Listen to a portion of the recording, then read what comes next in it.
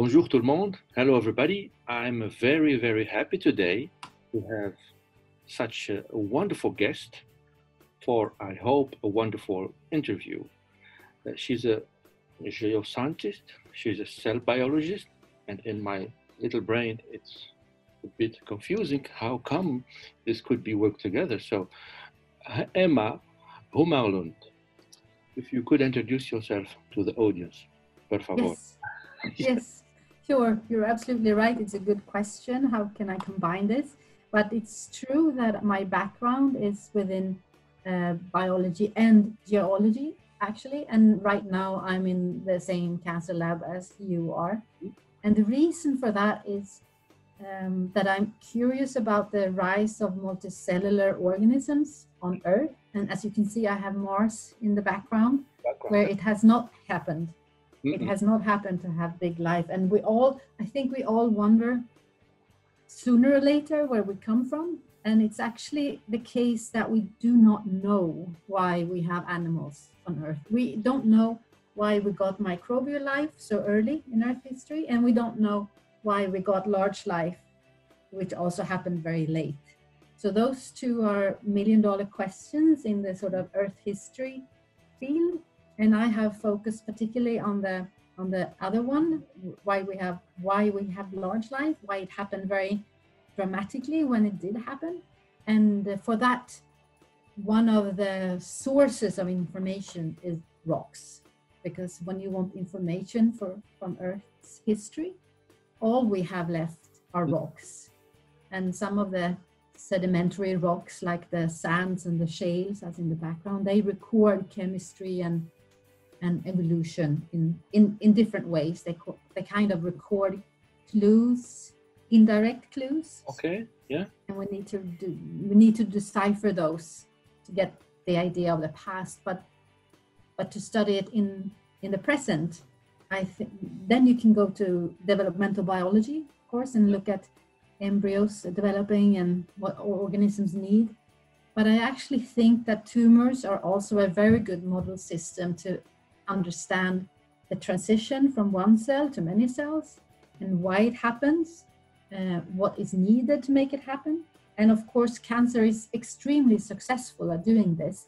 It's a form of multicellularity that is ugly, and we don't want it, we hate it, but it's extremely successful at doing this. And it keeps on being successful at this transition. So for my own original question, I think it's a very useful system to understand what multicellularity needs. But I also think the cancer field might benefit from looking at cancer through an evolutionary lens, that it actually has anchoring in history. You know, it's been millions and billions of years to build up the luggage or the baggage that cancer is exploiting. So I think from that perspective, we might even have another possibility to target cancer if we find like the Achilles heel of how its multicellularity is formed. Because from an evolutionary perspective, it's actually quite difficult to get big. But why that is, we don't know. Yeah, so at the end, if I understood well, you see somehow kind of a similarity between how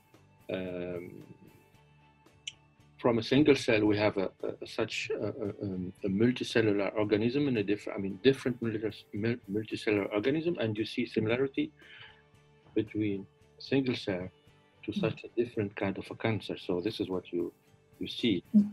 And in a certain moment, I thought that you will be more enthusiastic about how it happened, but then you said it will help us to understand, or it will help us to fight against cancer.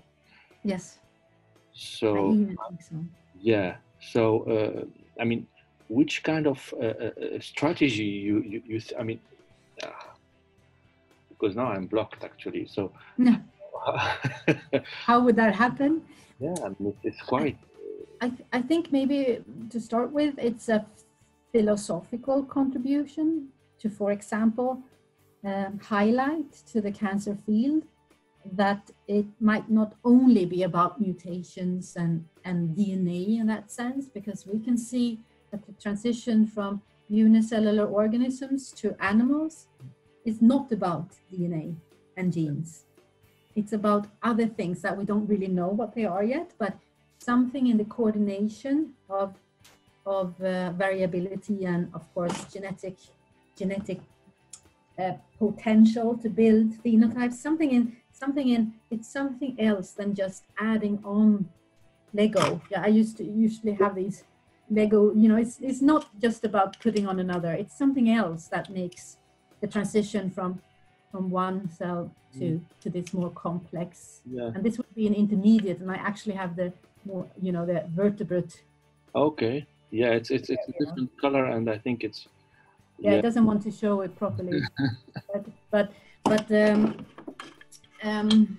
so that would be my contribution in the first phase, to just highlight that from an Earth history perspective, it's difficult to make multicellularity, and if we can figure out what those essential components are, we can also maybe use that to find the Achilles heel of tumors. And it's probably also other doors to the tumor formation than the one that the cancer field is focusing on so much today. Absolutely. Yeah. So it's maybe an intimist question then. So you told me that you start with geoscience, with rocks, and you come to cell biology later on. So is there any particular reason for that? Do you have any secret love for this kind of jobs? How Emma came to do this kind of job? I mean, that's a very good question. I wish I could say the reason was, or I can honestly say that the driver behind that switch, it probably because I'm so curious about the answer, so I can walk over any discipline or boundary to get more answers. I think that's part of the drive. But I wish I could say that the actual shift had to do with, throwing away one hypothesis for the other, because that was also part of it, but it wasn't actually why I started looking for a collaborator within the cancer field, because that was more anger, because I saw from my previous field that the debates were very fierce and kind of aggressive on who has the evidence for high oxygen when animals diversified. And I didn't feel that we were getting anywhere. And I also felt excluded for saying this, we don't see it. I also did this analysis with geochemistry, and we don't see any change in oxygen when animals evolved. It's quite low, actually. And I felt excluded for not being part of the inner circle. See? So one of the personal reactions to that was, I'll show you that I can.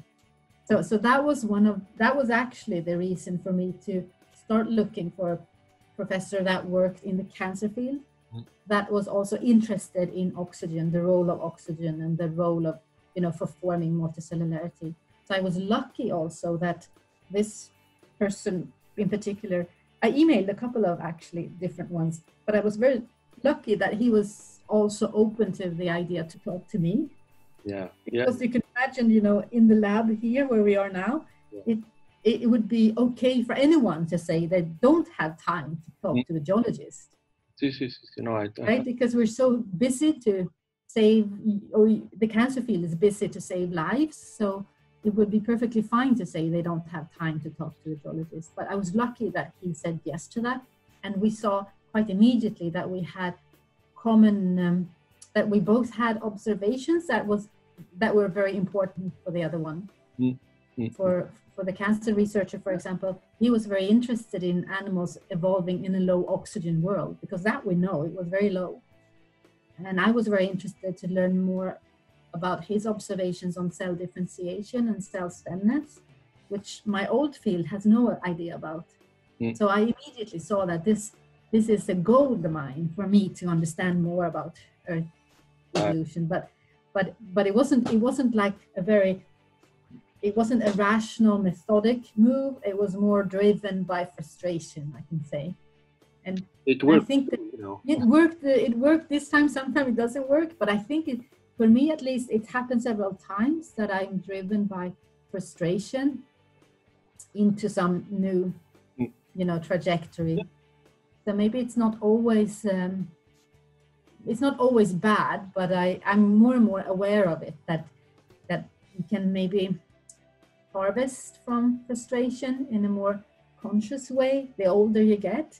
When I was 20, I probably would have reacted a bit. My frustration maybe made too violent reactions, but now it's so you can master it, which is wonderful. But I will ask you, because you said clinician, you said cancer treatment, you said frustration, you said there is several keywords. So at the end, I want to ask you such a fundamental question in my point of view for us as a researcher. Do you think our work do you think your particular work is useful? It's a very relevant and good question. And of course, I come from a field where it is not really useful. But so I've struggled with that thought before, what's the use of knowing why there is animals on Earth? And if there are animals on other planets, it's no particular use for our daily financial situations or social problems.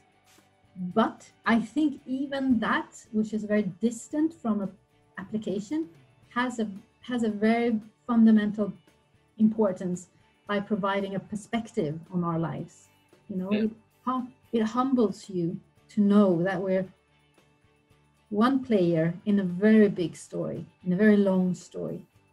It kind of humbles your decision. I mean, Trump, for example, would never have understood that he's just one player in a long line of events. Yeah. And it will continue for another billion years. So clearly, our impact as people and as one person is very limited. So it means also that when you're struck by problems, practical problems, you can't pay the rent, for example, or you miss the bus or something like that. It's sometimes nice to be able to relate that to the ice ages, or something like that, right? It's wonderfully, wonderfully seen. We are just, we put everything like in a relative point of view. Yeah, exactly. And those help us, right? Those help us to cope. Absolutely. So. And I think also with the cancer, of course, when I came into the cancer field, now I've learned more about how nasty and how common it is. And that's another observation I think is very useful, because everyone outside of the cancer field thinks that the cancer researchers have almost fixed it, but that's not the case. So, and that misses out on a lot of competences and energy to solve it from different angles. But it also made me think about how maybe, as you say, in relationship to how nasty and successful it is as a growing multicellularity, is almost as fantastic that it doesn't happen more often. That we can live for so long, sometimes without disease, is actually more remarkable than I thought. Yeah. Before seeing how often it goes, that it can go wrong so often as with cancer. So in the answer to what it's useful, I think mostly it's useful for my research is useful for providing a historical perspective on our beings, on our roles and our lives, which I hope gives other people. I would say this definitely matters. Yeah. In the long term, I mean, like this definitely, people will read and will be interested to your jobs, to your output much better. I think so. I truly believe in this. Much more to the effect of a drug on a cell or on something. I mean, this philosophical question remain this large question about our lives and our behavior and our future in such a large and long context remain and are more important than, this is my point of view actually. I agree. Than the effect of such a drug or component to a cell or to a tumor or whatever. Yes. So Emma, merci beaucoup. It was my pleasure. I hope that you will have more success in trying to respond to this fundamental question. Yes. And hope to see you soon. Yeah. And bye bye. Pour les autres, suivez-nous. Il y aura d'autres invités extraordinaires. Another guest with an extraordinary story to tell and to share with us. And see you soon too. Bye bye. Bye bye. Thank you. Yeah, we come the heroes just for one day.